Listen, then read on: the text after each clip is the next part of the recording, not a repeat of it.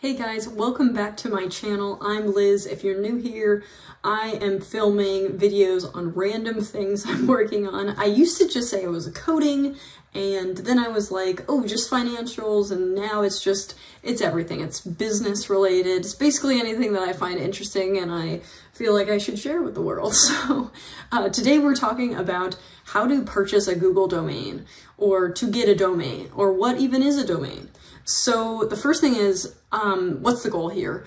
I want to build a website, which off of my profile website, it's justliz.org, right? I have a website, it's justliz.org. I want to basically have it, so let me just we'll do this one. So this is my website right now. I can order the domain. It needs to be basically attached to itsjustliz.org domain, which I already bought and purchased. I just need to upload my latest code there, but this is where I'm practicing.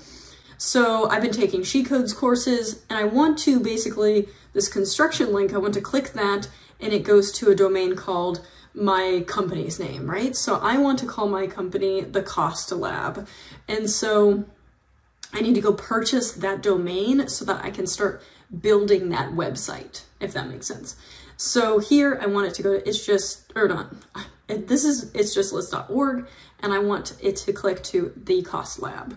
So what I'm going to do is I'm going to purchase it. So right here, you're basically going to type in Google Domains into Google, and this thing should pop up. Log in with your Google account. This shows the names I currently own, which I own is just Liz with 2z's.com, because I really wanted the .com, but somebody already took it, and so I am just going to do itsjustliz.org. So I need to delete this one actually. But you're going to press get a new domain, or there's a search button. And so I'm going to do the Cost Lab. And I want a .com, and I found there's a .com, and I'm super freaking excited. So what you're going to do is you're going to click this and buy it. So how do I add that to my cart? Here we go. Add to cart. Perfect. Okay, so now you're gonna go to your cart. Now I'm like looking for my wallet because I definitely don't have it near me. I'm definitely wearing sweatpants, so bear with me. I'll probably like do a little clip in and clip out so I can grab it. So here we want registration, auto renew is on, business standard, custom email would be fun. Google Workspace, is that a thing? At thecostlab.com. Ooh, I kind of like that. Create your first admin account. Oh, okay.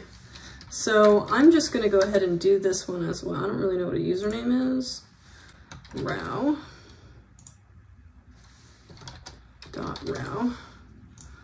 Allow this to manage domain settings, whatever. I think it'd be kind of cool to get the business standard. I don't know what that means.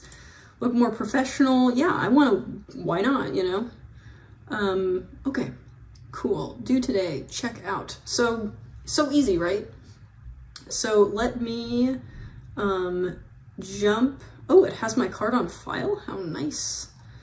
Okay. Buy. Well, that's easy. Shit. Who knew? Okay, perfect. We bought it. Thecostlab.com.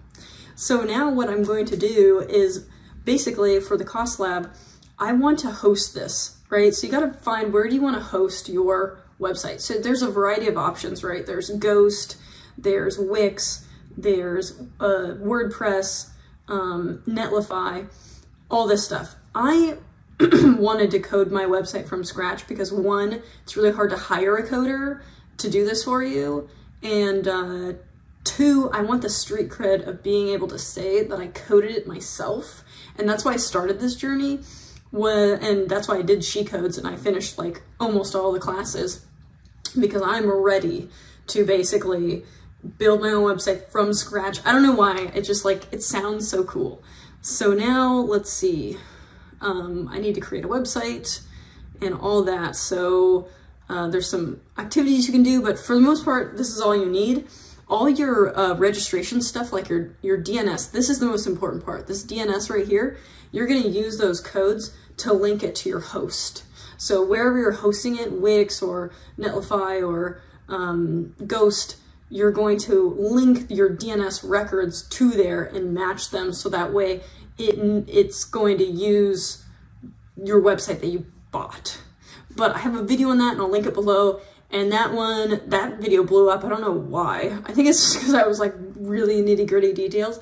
But I'll link that below if you want to know how to link Ghost to your website. But I think I'm going to try to host this one on Netlify because it's more geared to people who are coding their websites.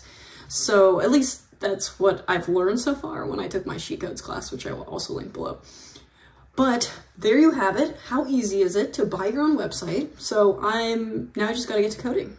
So stay tuned and totally subscribe if you're interested in this kind of journey of like trying to set up a website and a business. And I'm going to end up registering for an LLC soon. So I am pretty excited.